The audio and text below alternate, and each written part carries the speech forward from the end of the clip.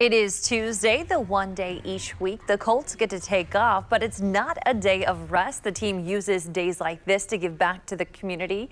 As WRTV photojournalist Tony Grant shows us, today Colts players, cheerleaders, and staff work to help build a new playground in just hours at IPS Ernie Pyle School number 90 on the near west side. This is the 16th annual playground build that Sinclair Recreation has partnered with the Indianapolis Colts on. We work with IPS to identify a school who needs a new playground. Maybe it's old or it's broken down or there's not accessible equipment, and then we come in with staff and players and our corporate partners and we build a playground in one day from the ground up. This school definitely had a need that we were so glad to be able to help fulfill, to create a meaningful and engaging play space for these kids who've been in need of one for many, many years. So we've had several players out today. We have more still coming. JT was out here, Pitt was out here. They all come out and help build, and they're in there being physical as well and helping to direct and do the work right along with us.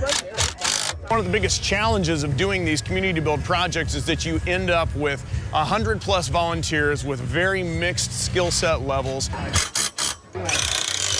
What I love seeing is people learning new skill sets with power tools or hand tools that maybe they've not done before. Give them a little bit of self-confidence and also be able to take that home with them to know that they did something that really made an impact and a difference out here today. There you go. Perfect. We want to make sure kids have a safe play space and a place to be active in and to get out when they need a break from school. And we know that having that time out running around and recharging physically gives them that opportunity to have the best learning environment when they get back into the school building. The best part is when the kids come out at the end and they're excited and they're smiling and they can't wait to play on the new playground. That's just the best feeling. After spending months and months of planning and then hours and hours of construction out here in the elements, to see the kids' faces and to hear the joy in their voices when they come out to play for the first time is really heartwarming. And properly maintained, this is going to be here for the next 20-25 years, servicing thousands and thousands of kids. It's a really big deal, a nice add to the community. It's just really cool to see everybody come together and do something for our community to give kids something to be really excited about.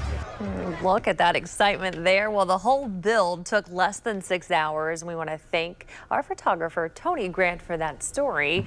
And one thing I noticed in that video there, guys, I noticed some pants, some long sleeve shirts, some cloud cover. Right. Good day to get out there for this. Yeah, and you know, when you're working like that. You work up a sweat. Yeah, no doubt about it, but did not look like they got caught by a downpour. No, they and didn't. it isn't amazing what you can accomplish with such a large There was a lot of people out there. Yeah.